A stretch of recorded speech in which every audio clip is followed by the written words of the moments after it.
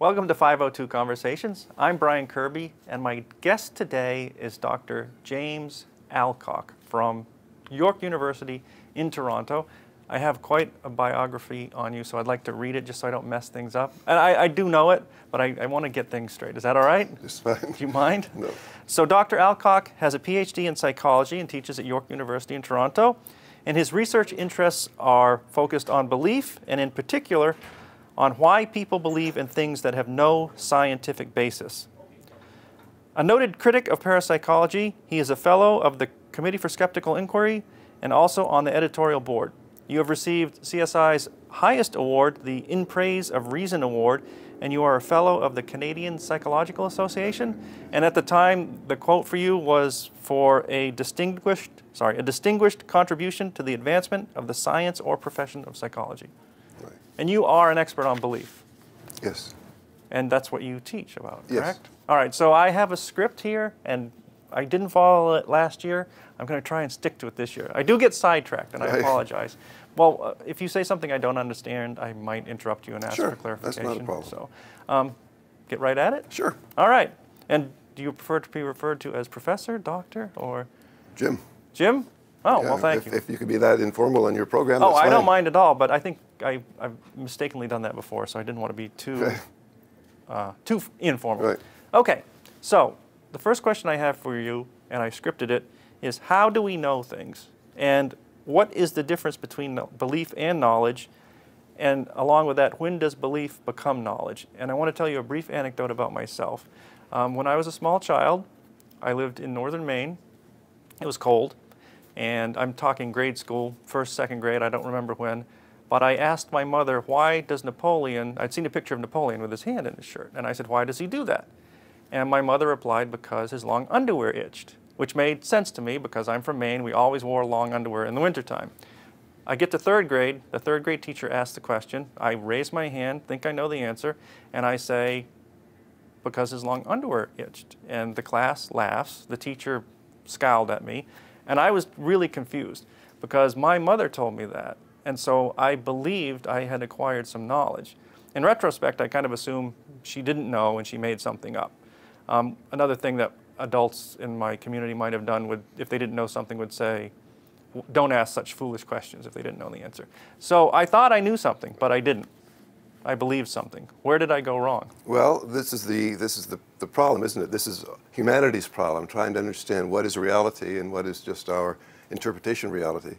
And so belief is our understanding of a situation. It involves two things. One, the content, and two, a level of conviction. So you can have content. You know what Santa Claus is like. You could draw a picture of him. You could tell us all about where he goes on Christmas Eve and so forth. But your level of conviction that's true is probably zero. Oh. So there's a belief with no conviction attached to it. You could believe with 100% certainty that Washington, D.C. is the capital of the United States. If someone were to ask you what's the capital of New York State, you might say, well, I believe it's Albany, but you're not quite sure. So you might, if you had to assess it, say, well, my conviction rate or my conviction level is 80%. So belief varies depending on how persuaded we are that something is true.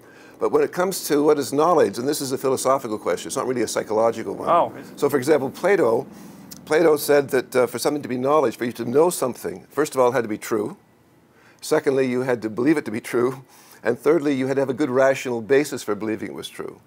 So even if it were true and you believed it was true, but you didn't have a justification, you didn't have evidence, to Plato that wouldn't have been knowledge. And so philosophers have talked about this concept of knowledge over the millennia.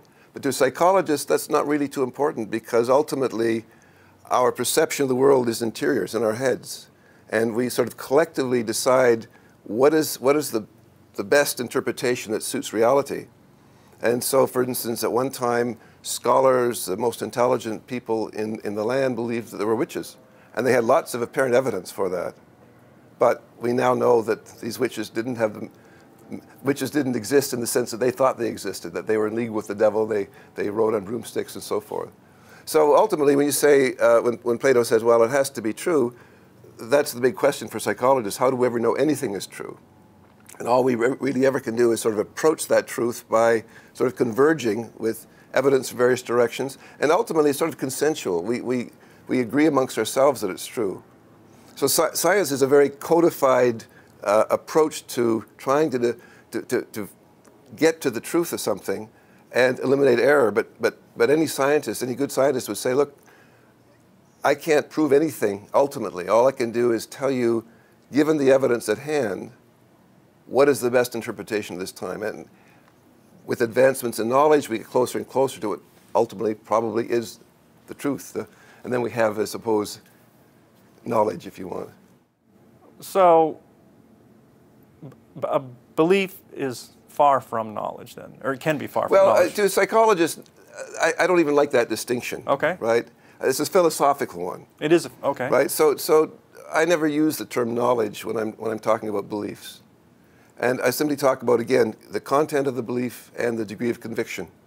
So for me and my mother, it was true for me for quite a while. Well, you believed it to be true. I did. Right? In the same way that, you know, scientists themselves have had, as a collective body, have had erroneous beliefs over the years. Everyone believed it was true. There seemed to be evidence.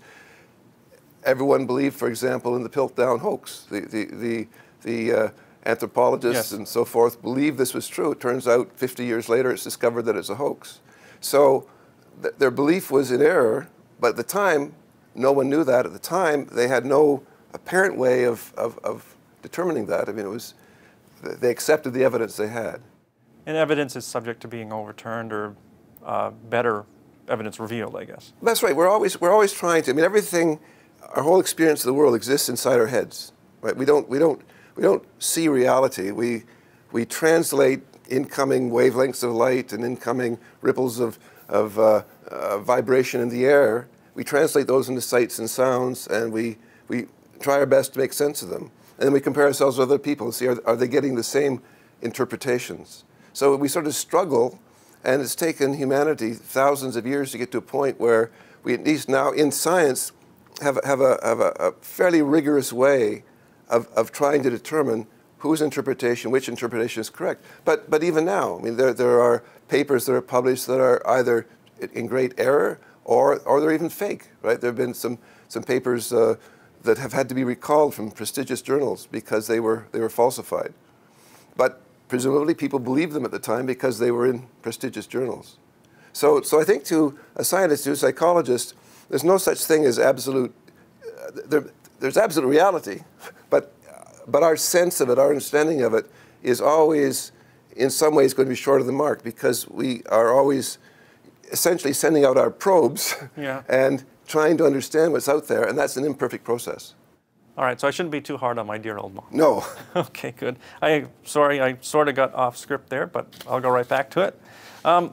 This goes right into it. I accepted that based on authority. She was smarter than myself. Right. And when I was thinking about the questions to ask you, I realized that a lot of the knowledge I have, I'm sorry to intermix belief and knowledge, but a lot of the knowledge that I think I have accepted on authority, things that I don't know, that I can't prove. I doubt I could prove to you that 2 + 2 = 2. I couldn't prove it mathematically. I could probably get 4 beans. It actually equals 4. Oh, what did I say? Oh, good, thank you for that. Oh, I was wrong all this time. Right. Sorry, 2 + 2 = 4. Right. I could do that with some beans here, right. But I couldn't prove it mathematically. I accept all kinds of things through school that I just had to accept, gravity and things that I know work because I see them working, but I can't tell you how they work. So does that mean I really know how No, I think we have to accept things on authority. You know, civilization has for thousands of years been accumulating bits and pieces of information. We don't have time to go out and do it all on our own. So I always challenge my students to persuade me that the Earth is a globe. And I say, you know, years ago, centuries ago, people thought it was flat. I come from Saskatchewan where everything is flat. Yeah. So I said, for me to believe it's a globe is stretching things. I don't see any signs of it. And of course, students will say, well, that's silly. You know, you get up in an airplane and you go from Toronto to Paris. I mean, obviously, you've gone around the globe. I said, no, that could be perfectly flat. Well, what about going around the world? I said, has anyone done that? No, they haven't. And then they get frustrated. And someone always comes up with this story that I was told as a kid by a teacher. If you sit on a dock by the ocean and watch a 3-masted schooner go over the horizon, the hulk of the ship disappears first and the top mast, the top flag goes down last. And they'll say, that proves it. I said, have you ever done that? No, they never have done it.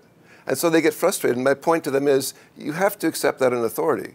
You have to accept, you mentioned gravity, for example. Another good example, people take that term gravity to explain things, but in physics, gravity is an extremely complicated concept. I mean, Einstein described gravity as the result of empty space being curved.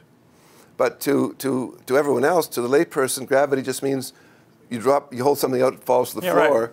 Right. And it always works. And it always works. But the fact is, we all have gravitational fields. You're pulling the floor towards you, it's pulling you towards it. The Earth's a lot bigger than you are, so it has a greater gravitational pull on you. But the ordinary, the layperson says, I understand gravity because I let go of this and it drops. But they don't understand it. They're putting a label on it. It reminds me of a story I once heard Isaac Asimov tell. He said that when he was a child, I think it was in Russia, his father had taken him out in the woods one day, and they said, this is a maple tree, and this is an oak tree, and this is an elm tree, and that's a hickory tree. And that evening, his father said, so Isaac, what did you learn today when we were out in the woods? He said, oh, I learned all about trees. What did you learn about trees? Well, I learned which is a maple, and which is an oak, and which is an elm. He said, my father said to me, you didn't learn anything about trees. You just learned labels for them. You learned names. That doesn't tell you anything about trees. And I think that's what we have to be careful of, that we often take labels, gravity, as though we explain it, and it's not. In the same way that people will say, well, I don't know how my friend was thinking that when I was thinking at the same time, it must be ESP. Now they've assigned a label as though they've explained it. They haven't explained anything. They've used a label. So I guess I understand we can't do everything ourselves. No. You can't fix well, some people can fix their own cars, but they don't have time, so they go to an expert on it. But even people who fix their own cars have probably learned from some authority. Right. Right. It may have been their father when they were kids. It may have been reading a book. It's very rare for a person who's never done anything with motor mechanics to take an engine apart and put it back together, right? I mean, and even that wouldn't explain how an internal combustion engine actually works, would it? No. Wow. So, trust authority. But sometimes authority can go haywire. And that's the problem. Intentionally, and then there becomes, there's a movement to say, oh, you can't trust anybody anymore for some reason. So, as a university professor, I guess this is sometimes an issue where professors impart wisdom that they maybe shouldn't. And people accept that based on authority. I don't know, it could be a political belief, it could be a social belief or something like that. And do you find that it's easier to, maybe I'm not sure you have done this, but do your students challenge you regularly? Well, what I tell students is that the most important thing is for them to learn how to think in a critical way. And that means not accepting authority blindly. But if you don't accept authority at all, then you're going to be in a pickle. So, for example, take the beginning of the universe. So, if you're a born-again Christian, you have the authority of the Bible, and people have worked out apparently that God created the world about 6,000 years ago. If you are not that way oriented, but you are scientifically oriented, you will undoubtedly believe the Earth is about, I think it's, 13 billion years old. It began with the Big Bang and the singularity. Well, that's what I happen to believe, but I'm accepting that in authority. I don't have the means to test that myself, to test that notion. And that's true of just about everything I know. So it becomes a matter of choosing your authorities. And that's what I try to get students to focus on, choosing their authorities. And I will say to them, I'm doing my best to tell you what I think is correct, but that isn't the basis for believing it. If I say something that strikes you as odd, then first of all, you should question me. Secondly, you should seek out other information. And so sometimes I'll have students, give an example. Within modern psychology, experimental psychology, psychoanalysis is seen as a kind of a pseudoscience that has been shown to have very questionable effectiveness. We don't teach it all except for historical interest. So a student asked me one day, because she was taking a course in sociology, where for whatever reason, a professor of sociology is very keen on psychoanalysis, and it told her, don't believe what they tell you in the psychology department. So she asked me about this. How come you're telling us this, and who do I believe? My answer was, this is the benefit of the university. You get competing ideas. So you look at what evidence he has to back up what he's saying, and I'll show you the evidence that I have. I can show you all sorts of research reports and analyses, and then decide for yourself. Well, she said, oh, I'd just rather believe you. A lot less effort. But what she's doing is choosing her authority. And so this is the problem that we all face this. If you read a news report, let me give you an example. Years ago, I read an article in a newspaper, a good newspaper. There was an endocrinological conference on in town, and an endocrinologist, I said at that time, yep, from Harvard, had said that a normal male, if he lets a baby suckle at his nipple for a few weeks, will produce milk. Really? Now, really, that's what I said to myself. Okay, I checked to see that this really was an endocrinologist. He has good credentials. This particular newspaper is one that I have confidence in, that tries to get to the truth, but this struck me as preposterous. But if it had been in the National Enquirer, I would have just laughed at it. But so there I am, I'm puzzled. And this is what I try to teach students. When you just rather than accepting it, say, well, he's from Harvard, he must know. If it doesn't make sense, then check it out. Well, it turns out that under some conditions this can happen. It's not perhaps as routine as that article made it sound, but it's more complex than that. But it's a matter then of digging through the evidence, going to the literature, and even if a person isn't trained in medicine or whatever, you can certainly seek out other information that will help you to decide whether that particular authority was worth listening to in that case. And in defense of the endocrinologist, he may have said under certain circumstances, yes, but the paper thinks, oh, it You're sounds better right, just to say, because I've been quoted in the paper, sure, not totally inaccurately, but to totally different meaning than I said. Yeah. And so they could have just said, well, under certain circumstances doesn't mean that much. Let's just say it'll happen. Yeah. So this is the thing. We have to, we can't reject all authority, and yet we have to vet it very carefully. And that's the trick, and that's what I hope university education does. It helps people get to the point where they can question wisely, rather than, because the danger to critical thinking is where a person says, well, I know this to be true because my opinion is as good as yours. Well, it shouldn't just be a matter of opinion. It should be a matter of evidence. Oh, right. I agree. Not that you, let me move on. I could go off here, but let me move on. Let me just ask you, I guess we kind of covered this when I said, how do we decide which beliefs to believe? We decide on an authority. But how, so let me move on to how do what we currently believe affect the incoming beliefs? That's a very important question. When we have new information, we automatically vet it against what we already know or think we know. And some of the beliefs we have are so basic that some psychologists refer to them as primitive beliefs, not in the sense that they're simple necessarily, but that they're fundamental. So, such as? Well, for example, if you believe that people survive death and the soul lives on, and you've believed that all your life, that is such a fundamental belief, it'd be very hard for anybody to change it. And you will find what seems to be evidence. You'll be walking down the street and you'll think about your grandfather, and then you'll think, yeah, I should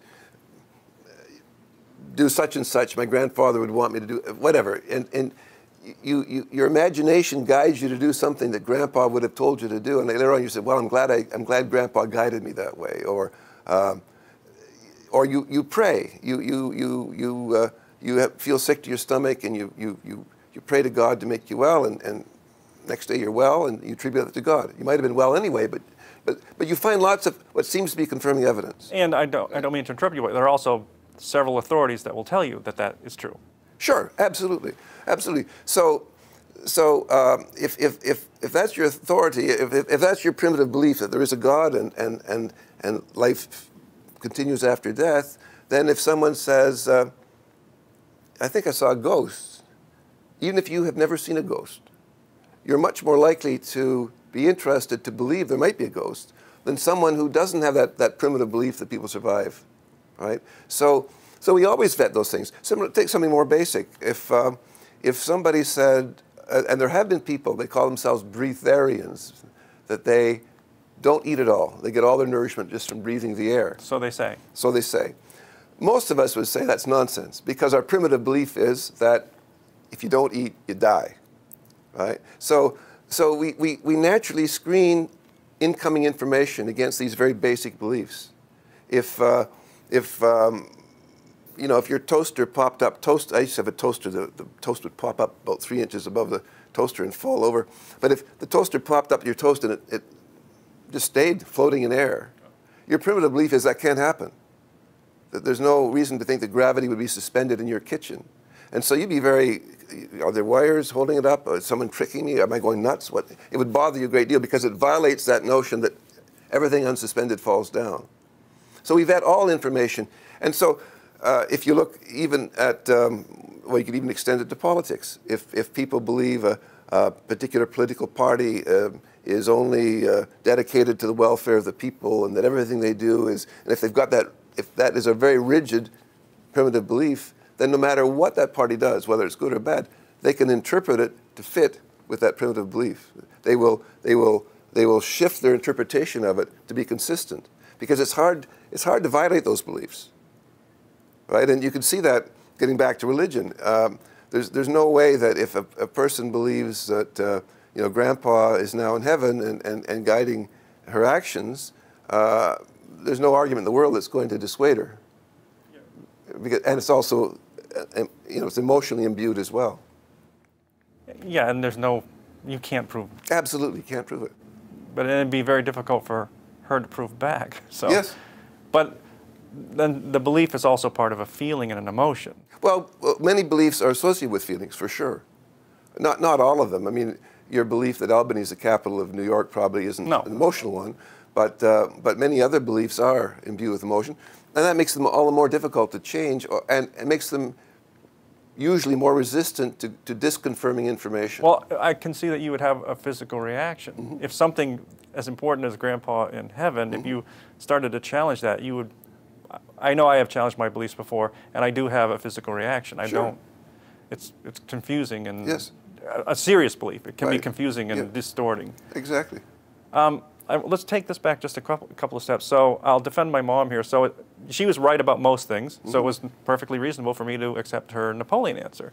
And on the political story that you just told, I think I've also read that if people are, if they adhere to specifically one party, they feel better just hearing that person speak. So if the politician gets up and says, well, I'm going to propose a bill that will take care of this problem, even though it may take 10 years for that to get down the pipework, people feel better right away just based on that statement. So the belief affects their emotions in a positive way. They think something's been done already. Oh, certainly. Sure. Yes. Wow.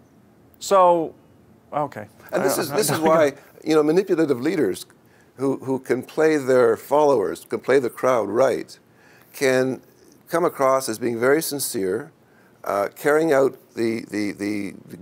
working towards the goals that the group wants, while all the time doing something else. I mean, there have been cases in history of very manipulative leaders who have been loved by their followers, but in fact have been deceiving their followers all along.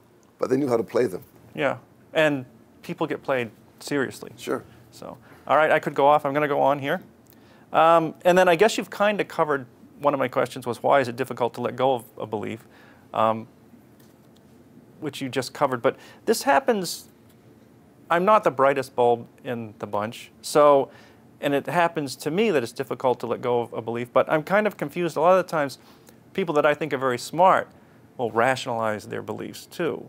And so I was wondering if you could say something about, because you have a new book coming out, right? Yes, that's right. And part of it is about, or at least in your bio, you're interested in how people cling to beliefs without confirming evidence. And so one of my questions was, why is it difficult for people to change their minds when they are faced with overwhelming contradictory evidence, and such as smart people rationalizing false beliefs? And it will create, I think the term is cognitive dissonance, where you're holding you're holding two things separately, but they can't work together. Right. Well, I think it goes back to what I said a few moments ago, and that is that if you really strongly believe something, you've got this what I call a primitive belief, and you've got evidence that seems to strongly contradict it, then the challenge, and it can happen very quickly, the challenge is to find some way of rationalizing the two. Right? If the belief is so important that it's hard to give up, then you find some way to reject that new information. Perhaps you discredit the authority who presented the information, or you find some way to disregard it. But you do something so that your shield around that important belief is intact. And you know, even some scientists have done that. In fact, scientists are not immune from well, this. one famous scientist said that, you know, old ideas in science, new ideas in science are accepted by the young, and the old ideas die out when the old scientists die with them. Now that's, I think, a bit of an exaggeration, but there was a study done back when the first moonshot was done, and I can't remember, it was a psychologist or a sociologist, got the opinions of a whole number of theoretical and experimental physicists as to what would the content of these moon rocks be. And it turned out that those who were wrong, because some of them were wildly wrong in what they expected in the moon rocks, the experimental physicists who were used to depending primarily on evidence changed their views. The theoretical physicists found some way to rationalize it. Well, these were poor samples or whatever, right? So, again, I mean, none of us are immune from that. But some people are more data-based and some are more theory-based, right? So the data-based people are more willing to change their whole style of thinking is one where they're more willing to change if there's new data that's strong. Whereas people who are more theory-based stick to their theory. So years ago, I talked to a parapsychologist who'd become a friend, and he asked me, what would it take for you to give up your belief that there's no such thing as extrasensory perception? And I said, well, it wouldn't really be that difficult. I mean, it wouldn't be just one study, but if someone could present a phenomenon or an example of extrasensory perception, and it could be repeated by neutral scientists, not even by people like myself who are unlikely to believe it initially, but by neutral scientists, before very long, I would be willing to believe it. And in fact, most psychologists would, and they would stampede to get the first papers out on this. But I turned to him and I said, what would it take to get you to give up your belief in ESP? He himself was a psychologist. And he thought for a while, and he said, nothing. You can't prove it's not there, right? So he was theory-based. He believes this exists. He hasn't found evidence for it yet. I'm more data-based. Say, show me strong data, and let me see how it's collected, and let me be sure that it's replicable and so forth, and I'm willing to change. So that's data-based versus theory-based. And we all tend to have one of those orientations or the other. But supposedly this other psychologist had run tests and was trying to prove it. That was his whole career. His whole career was that, but he hadn't found the data yet. But no. he clung to the, or he or she. In fact, he was, I should say was because he's still alive, but he's an example of somebody who was willing to say that he couldn't find the data. But it's there. But he assumed it was there. Most people in parapsychology are already convinced that they found the data. Okay. Right. So discussing with them is different. They'll say, well, we've got good data, and I'll look at it and we'll say, this isn't good data. But with him, we both agreed the data was not there to support it. But he believed that it was there to be found. And the testing just wasn't working. The testing wasn't working. Well, the methods weren't refined enough. I guess, I don't know how many tests this person has run, but I guess that's a plausible. Absolutely. If you keep testing for it, I mean, there are certain things. You know, and this is the thing, that in science itself, there are people. At some point you got to give. I'm sorry. Well, but there's some people in science who have had what were thought to be nutty ideas, and the world laughed at them, and 50 years later, they were found to be correct. So, for example, and you know, the parapsychologists use that though. Again. They sure do. They sure do. They sure do. They say, look what happened to continental drift, for example. Okay, yeah. When that idea was introduced, the scientist who introduced it had no data. He looked at the continents and how they look on the globe, and he he theorized that, you know, because of the fit of Africa with America and so forth, that, and he had more to go on than just that. Yeah. But he had he had no way of testing his theory. The techniques weren't available for, I don't know what they do, what kind of analysis they do of the Earth, but people rejected it. Said it's a silly idea. 50 years later, it became part of standard science. And when he was asked about this in later life, people said, "Did you feel bitter?" I mean, people laughed at you. He said, "No. They did the right thing. I had an idea that seemed crazy. I had no data to back it up. I was right, but 100 people who have these crazy ideas, 99 of them are probably going to be wrong. And I didn't know I'd be right. I was just pretty sure, but I had no data." So he said, science did the right thing. Science can't turn and look at every sort of crazy idea that comes along. Some of them might be right. Most of them won't be. So if someone pursues something doggedly and ends up being right, then we see that person as a hero in a way. But most of the people who end up going nowhere, and some of them are just crackpots. And they become labeled as such. Yes. Yeah. So, but it's interesting that you knew of at least one parapsychologist that was willing to accept the data wasn't there. But unlike some, even people that I know who the data isn't there, but they claim it's working, but the spirit world or ESP is too smart to be fooled. Right. So actually, they use it, I don't know what's the term for this, where they take the no results end up being a positive result because it proves that they're messing with us. They don't want to be tested. So that's a very interesting. Well, again, yes, you know, there are a lot of things in parapsychology that help defend their belief. For example, a basic thing in science is that if you do an experiment and you get results, and if I have the same knowledge or training or ability that you do, I should be able to get the same results. And if I don't, then there's something wrong. There's some flaw in the procedure, or maybe you're cheating, or whatever. So this is the whole purpose of replication.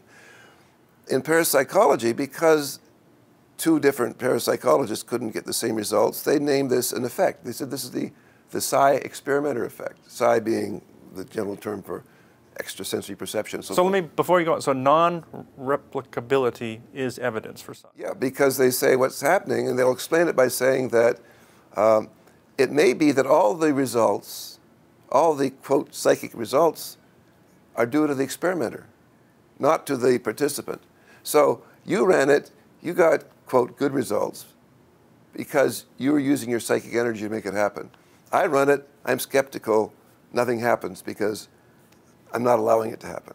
So the lack of replicability that becomes evidence of the experimenter effect, as they call it, which then supports their belief, which makes no sense, but it does to someone who accepts that. Well, it seems that it would make everything very tenuous if the lack of replicability were true. It would also have to extend to almost everything else. So absolutely. Then I couldn't be sure that if I walk left, I'd get to your room. Maybe I have to go right one. Do you understand what I'm saying? Sure. It wouldn't that mess up everything we know? It deviates from the whole. I mean, you know, civilization over thousands of years. I mean, step by step, got to the point where we are now, where we have a method for trying to eliminate error. It's never going to be 100% successful.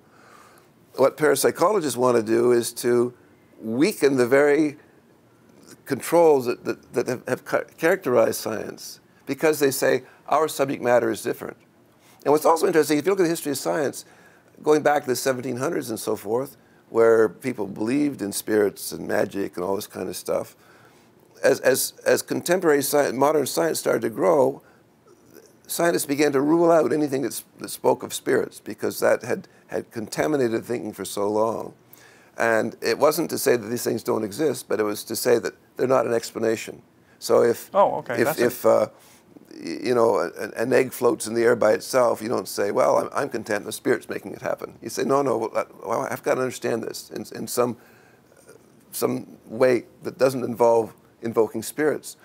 So science sort of pushed the spirit world out, not in just to deny its existence, but to say that has not ever given us good explanations. Whenever we've ever come to the explanation of any mystery, it's never been magical. It's never been the spirits. So people in parapsychology will say, well, control groups don't work with us because the subject matter is different. So we want you to loosen the controls. We want you to loosen the procedures so that the various controls that were aimed to eliminate spurious explanations, they would argue, should be weakened to allow their approach to flourish. It makes no sense. It'd be a step backwards. A few steps. Yeah, a few steps backwards. Have you participated in the evaluation of any of these so-called loose control systems, or you did not bother you? Well, I've reviewed a whole number of studies. Have you been on site at anything and said they're not doing this right, this is not control? Not exactly, but here's something that is close to what you're talking about. There was a physicist in my university, he's now retired. In the university? Yeah, a physicist who had read some papers by a man at Princeton, Robert John, who had been the dean of engineering at Princeton, who had become very interested in parapsychology. There's sort of a long story behind that. But he was doing some really, what he claimed were very well-controlled studies where people would try to use their mind to influence the outcome of a random event generator that involved radioactive decay, blah, blah, blah. It's a long, complicated thing. And he produced papers, and there were serious methodological problems with this research of his. You looked into the research and found it yourself? Yes, in fact, I did an extensive review of it. So there are real problems with it. But anyway, because John was a physicist and because this chap at my university was a physicist, he trusted physicists more than he trusted psychologists. And he wanted to replicate what was being done at Princeton. And so he called me up. I didn't know him at that time, but he said, look, I know you criticized John's work, you're criticizing everybody's work. I want to show you the way I'm going to do this, and I want your criticisms in advance, so I can address them in advance. So he could set the study up correctly. Right. So I said, fine. So we met a number of times, and there were things that he was going to do. I said, no, that's going to contaminate it. So he set up what, in my opinion, was a good study. But I had to say to him, look, this doesn't rule out, one experiment by itself can still have flaws that I haven't noticed, you haven't noticed, but at least on paper, this looks absolutely appropriate to me. So he did it that way, and he got no results. And he did it again, and he got no results. And this physicist from Princeton came up and looked at his work and said, well, with these parapsychological things, it's not like regular science. You've got to keep... This is a physicist saying this. Yes, you've got to keep working at this. So this man did it a number of times. He then took his apparatus, went down to Princeton, let them get involved, got no results at all. In fact, he never got any results suggestive of anything paranormal. And here's the interesting thing. The people who at Princeton originally were quite excited about this. Here's a physicist at another university who's really interested in our research. By the time it was all over, what was being said about him was that he didn't do it right. He didn't know what he was doing. It doesn't count. Oh. Right? So there's an example of somebody who really tried, and he was very enthusiastic. He thought there's really something going on here that he would help prove existed. And when he found no evidence of it, he became disillusioned. But he was also very saddened by the response of the people who had been so excited about him getting involved. They tried to tarnish him. Well, as opposed to just saying, well, I guess we made a mistake here. But again, it makes sense, doesn't it, that if you really believe in something... Well, they're married to the belief. And someone has disappointed you by not finding it, it's hard to say, well, I guess he's right, there is nothing. We've been out in the public talking about this research. They're not going to abandon that belief. So what is the explanation? It must be that he didn't do it right in some way. Right? And I don't think that they wanted to put him down as an individual. I mean, they didn't take sort of... okay, I understand, yeah. You didn't insult him as a... But they say, he didn't know what he's doing. There are two issues that I have to get sidetracked with here. One is, I would think that the physicist at Princeton, the dean or whoever's in charge of that department might want to say, listen, we've got to move on from this because this is costing a lot of money and it's obviously not working. And the other thing is, it's interesting that two physicists couldn't design their own studies without consulting. Not that it's bad to consult someone like you, but a scientist should know how to... But see, here's the problem. physicists don't work with people. They work with subject matter that doesn't lie, that doesn't trick them. Oh, so there were people involved in this. Well, they were studying the ability of people okay. participants right. to influence matter, yeah, right? Okay. Oh, right, the radioactive decay. Yeah, and so physicists, well, a couple of things. First of all, physicists often tend to think that, I mean, they're the true scientists, and that they probably don't need guidance from anybody else. I mean, there tends to be a bit of amongst many physicists, that sense, at least amongst people I've met. I don't mean that in a bad way. It just means that physics is extremely successful science. And, but the confidence they have in doing the research misguides them when they come to working with people. Because when you're dealing with human beings, it's a very different matter. You've got all kinds of subtle influences that can change people's behavior. You've got all kinds of opportunities for fraud that you wouldn't get when you're studying atoms and molecules, right? So so that's why when I was asked to give my criticisms in advance to the physicists at my university, made sure that the various controls you need in dealing with human subjects were in place, so that if they were trying to deceive, they'd be unlikely they could get away with it. But more than that, that there weren't subtle influences that were leading the participants in the experiment to act in ways that were in line with what the experimenter hoped. Just out of curiosity, were you able to review the final product of the fail? Did the participants try to deceive? No, it wasn't. It wasn't that. No, okay. no. In that final, I mean, there was no opportunity for them to deceive. You know, and that's the point, that you want to rule that out. Whereas in the Princeton studies, there was. Oh, interesting. And a glaring opportunity to deceive. Oh.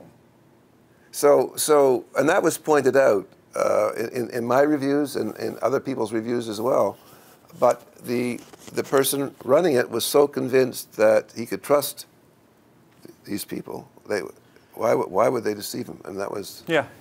So it never occurred to him that he should put in some kind of control. But anyway, to his dying day, he really believed that he had discovered something really important. He never gave up on that belief. Oh, and he left a legacy. People still. Well, his lab closed down. There's still people that worked with him who are doing parapsychological research. Huh. Interesting.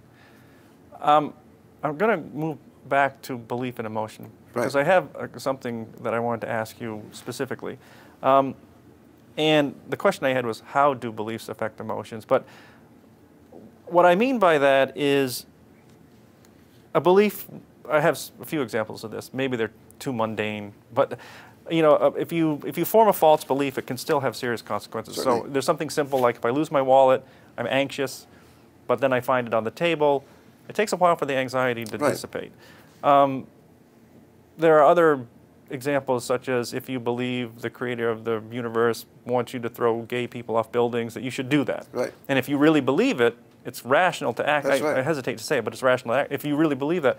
There's one other example I saw recently in a YouTube video, which is a great resource, where some martial arts master claimed that he could defeat people just without touching them. All right.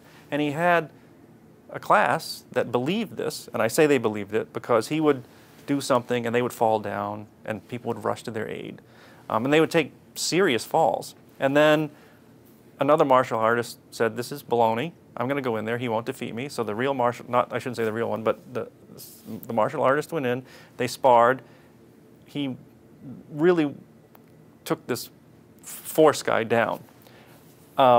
So it became apparent that there's nothing to his whatever he was doing. Right. But my question about that is, his students, I don't think they were faking it. They really believed that he was shooting something at them, because they took falls, they would get up, they would look distraught, their friends would come. Their belief was really affecting them. Can you say anything about, I don't even know what my question is here. Well, first of all, yeah, always a little cautious about these clips. You think it was faked? Well, it could be staged. But let's assume that it wasn't staged. suggestibility is very powerful. So, one of the standards, what people call hypnosis is really just suggestibility. People, because everyone has heard about hypnosis and they believe that hypnotists can in fact sort of take over your mind and make you do things, it makes them susceptible to doing what the hypnotist tells them to do, even though they don't need to. But if they really believe it, they'll do it. So, but one of the very simple tests to see how suggestible people are and how prone they would be to follow the hypnotist's suggestion is to have a person stand facing the wall, sort of toes to the wall, and then if you stand behind, put your fingers on the person's temples and simply say, listen, in a few moments you're going to start to feel yourself falling backwards. And I'm here to catch you, but you're going to start falling backwards. If you do that with a dozen people, 3 or 4 of them will fall. They'll fall into your arms. And you'll ask them, why'd you do that? They say, well, I didn't want to fall, but that's suggestibility. Now, that's a very simple example of it. But 2 things are important. One, people think that this happened beyond their control. And 2, it doesn't happen with everybody. That some people are more suggestible than others. And so people who do acts on stage, hypnotists, they will select people. Yes, I've seen that. They get 20 people up there and they'll go, why don't you sit down, I'll take you. They'll pick the ones that are, I remember when I was an undergraduate, I once went on the stage of the famous hypnotist Ravine the Impossibilist. He did hypnosis and other things. And I didn't believe in any of this stuff, of course. I mean, I knew enough about hypnosis that I knew it's just suggestion. But I thought, well, gee, it'd be interesting to get up there on stage, see what he does. So he got about 40 people from the audience. And this was new to me. I'd never seen a hypnotic induction before. But what he did, he said, okay, close your hands together like that. And now in a moment, he said in a very deep voice, you won't be able to pull them apart. And I thought, Mike, I can't get them apart. Well, if you close your hands together, you have to spread your fingers to get them apart. If anybody does that, the knuckles lock. Now, normally, you know you've locked them, so you just unlock them. But if someone is saying you can't get them apart, I realized I was suggestible. Okay. And it really freaked me out at the time. I was, 19 years old, and I sort of blinked and deliberately opened my hands and got off stage. I thought, oh, this is really freaky stuff. Got me really interested in hypnosis. But it's just suggestion. And so going back to your example of these people falling over, if they are suggestible, if they've seen other people doing this, then it's easy to come to believe, for some people who are suggestible, that there is this power. I still tend to be a bit skeptical. It depends how much they're thrown backwards. If they're sort of collapsing, is one thing. All these guys are doing like backflip. Yeah, that's. I can't quite recall. It may be staged. Some of them were just collapsing in a heap. Right. But I can see now, though, if the martial artist expert was aware of what you were talking about, suggestibility, he could glean a class from 100 people. Absolutely. And say, oh, I'll take these 10 in my class. Yeah. Or a cult leader or whomever. I want to wrap up here. I know you're busy. So, but you just said something that I had one question about, where you said you went to the hypnotist act, but of course you didn't believe. Right. So, was there a time when you were more of a believer in certain things and you worked your way out of it, or have you always been naturally? Well, no. I was brought up by a very religious mother. I was very religious until I was probably 16 or 17 or 18. May I ask which religion? Protestantism. Okay, so you did the whole thing in your teens? And Yeah. But my mother always said he was religious, but I never saw any signs of it. He never objected to religion. I went to Sunday school every week. He never criticized religion. But my mother would say grace at the table, and my father would sit with his eyes open. I used to think that was odd. Right? But he never once said a critical thing. And but it always struck me kind of odd. Here's my mother, religion is central to her life. Here's my father, doesn't knock it, but no indication at all. And I'd say to my mother sometimes, because I couldn't ask my father this directly, she said, oh yeah, he's religious in his own way, whatever that meant. But so yeah, when I started university, for me it was a painful. Well, I don't want to exaggerate it too much, but it was difficult over a period of a couple of years to give up my belief. And it's disturbing, I will tell you that. And what irritates me to this day is that I think it's very easy if you're brought up in that belief to stick with it. It's relatively easy.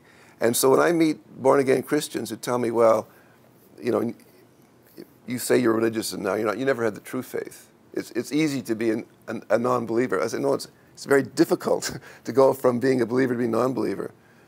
And at least in my case, and other people I've talked to, the same thing, that you're taught these basic beliefs. You're taught to feel guilty if you question them even. I mean, I can remember when I was, probably this happened to a lot of people, 5 or 6, talked to my very religious aunt. I said, how come in the Bible there's Adam and Eve and there's Cain and Abel? She said, yeah, 4 people, right? Cain kills Abel, right? 3 people. Then he goes and gets married. Who does he marry? My aunt got very upset at me. Don't you ever ask these questions. The Lord works in strange ways, and you accept this in faith. Oh, okay, don't question. And that's, of course, the thing about dogmatic belief. You don't question. And if you do question, it's easy to feel guilty about it. And that's what made it so hard for me, because in some ways it made no sense, and yet even thinking about it was, right? Well, it's interesting you mentioned that, because one of the stories I read that was odd, we've all heard about Sodom and Gomorrah. Right. The 3, I can't remember all the names, but it's a lot that escapes, right? With his wife and 2 daughters, his wife turns around, pillar of salt. Right. So now it's just him and his 2 daughters. And his daughters become fearful that, his daughters become fearful that they won't have children. Right. So they get, the story kind of ended when I was a kid, it ended at the pillar of salt, which was a lesson in itself, don't question God or whatever. But if you read more, his daughters get him drunk and they have sex with him so they can have children. And then they go off to become the Moabites, I think, or the Moabs or something. But there's nothing after that says, and this was wrong. Don't do. And I'm thinking, this is weird. Yes, yes. This is, you got to follow the rest of this story and think, something's not right here. Not only because of the incestuous part of it, but there's nothing saying, so don't get your father drunk and. Right. Yeah. I'm glad that's a question I didn't ask, though. Right. I want to talk, we didn't even mention the books that you've written. Let me grab one of them here, oh, here it is.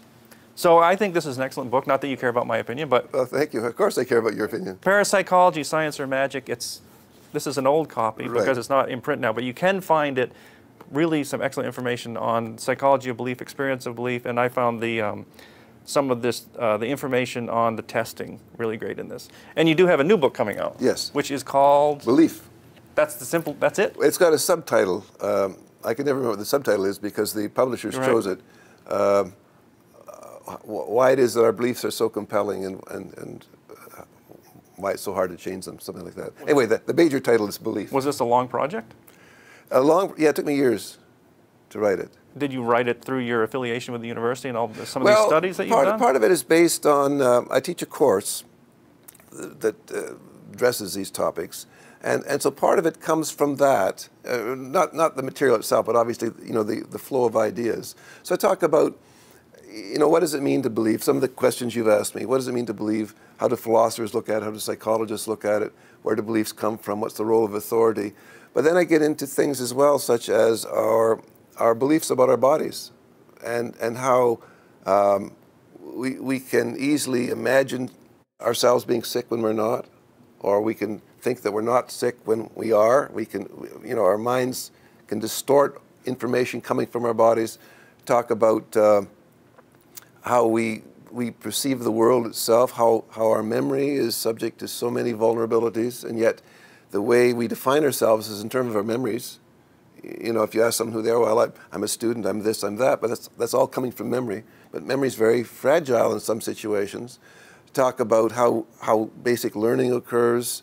And then ultimately I get into things such as beliefs in strange phenomena, again, whether it's UFOs or ESP or whatever. So I cover this large gamut of belief. Wow. I look forward to reading it. Well, I hope it's interesting. 502 Conversations. I'm Brian Kirby. My guest today has been Dr. James Alcock from York University, Toronto. Thank you very much. I appreciate this greatly. You're welcome.